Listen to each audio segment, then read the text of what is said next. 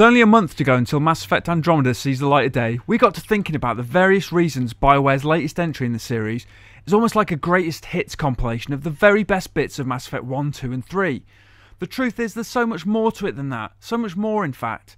Mass Effect Andromeda might just be the biggest and best Mass Effect yet as you step into the boots of Scott or Sarah Ryder to lead the Andromeda initiative and find a new home for humanity. Here's how Andromeda is like a greatest hits mixtape of all the best that Mass Effect has to offer.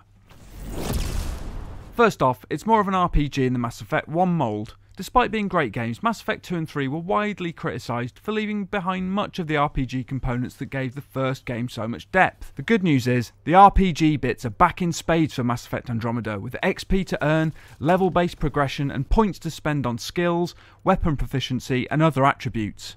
What's more, you can switch classes, or profiles as they're known in Andromeda, whenever you like, so you're not restricted to being an adept, sentinel, soldier, engineer, infiltrator or whatever. Remember the Mako from Mass Effect 1? That's effectively back for Andromeda, except this time it's called the Nomad, and it's drastically improved. Sure, the Mako was cool, but you have to admit it was a bit of a pain in the arse.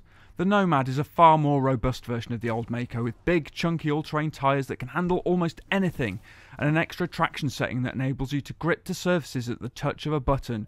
Sure, it might not have the weaponry that the Mako had. Actually, it doesn't have any weapons, but you can go really fast with the boost. Vroom! As for romances, they're far more layered now, so whoever you choose to romance in Mass Effect Andromeda, you'll have far more tools in your love arsenal to woo them with.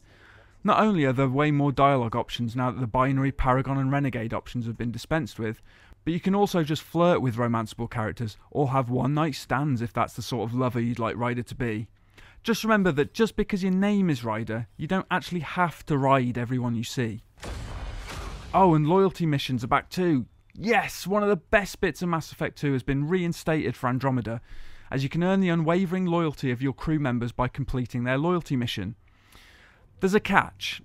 Chances are you won't be able to unlock them all in one playthrough, as there's a careful tightrope to walk in garnering trust among some characters that can then in turn lead to mistrust in others.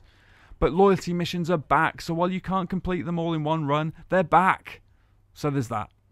It's also worth noting that side quests are handcrafted and narratively meaningful, and you can still interrupt at pivotal moments. So that's good. Drop it now, you first. If you're just spoiling for a fight, however, Mass Effect 3 fans will be happy to know that combat has been massively overhauled for Andromeda. While some criticise Mass Effect 2 and 3 for being more third-person shooter action than RPG, Mass Effect Andromeda is hoping to please all camps by marrying its RPG depth to fast-paced, tactical combat. Fighting the Kett means thinking smart, outflanking them before they close in on you, using cover and your environment to your advantage.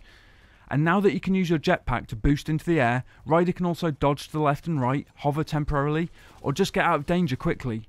And the versatility doesn't end there, with loads of weaponry to choose from and plenty of upgrades to acquire during your epic journey. Just bear in mind you can't have your squad perform abilities on command, and calling up the radial menu doesn't pause the action anymore, so quick wits are a must. This goes a little against the game's otherwise tactical leanings, but hey ho. And there you have it, just a few reasons why Mass Effect Andromeda is going to be incredible when it launches next month. Now we play the waiting game.